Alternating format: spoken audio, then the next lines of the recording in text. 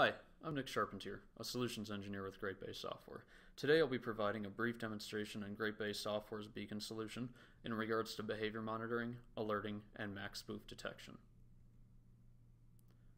So we'll just jump into the beacon user interface real quick.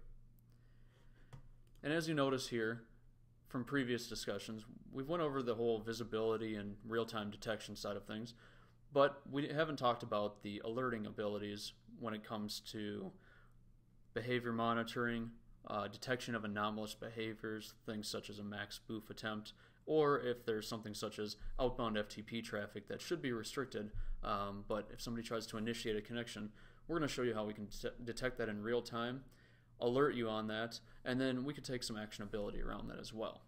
So if you notice the red lines here, you'll see these are alarms. If we scroll down, they're going to be things such as a rogue device being detected, or if somebody initiates an outbound FTP connection. So I'm going to go ahead and bring up a Windows VM and initiate an outbound FTP connection from that device and show you how the beacon solution detects that in real time and alerts you on that.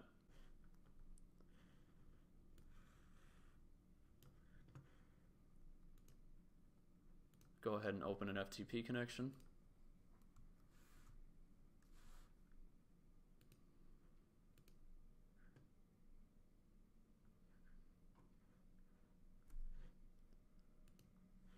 And then we'll try one more.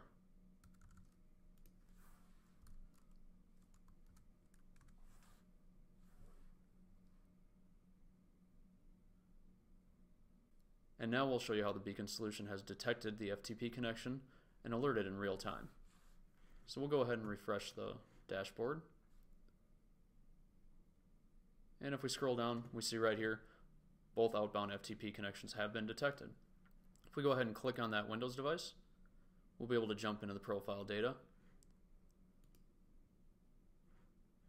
and see that the FTP communications were detected on June 14th, which is today, at 12:04 p.m. Central Time.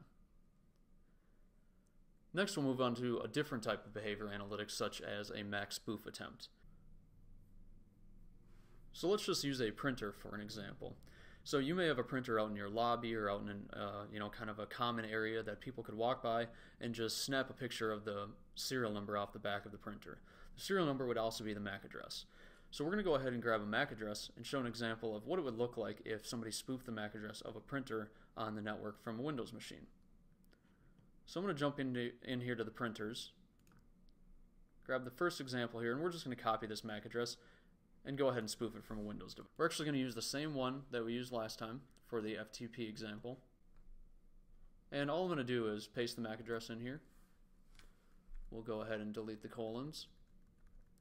And it's just as simple as copy and pasting this, changing the adapter properties, and then spoofing the MAC address.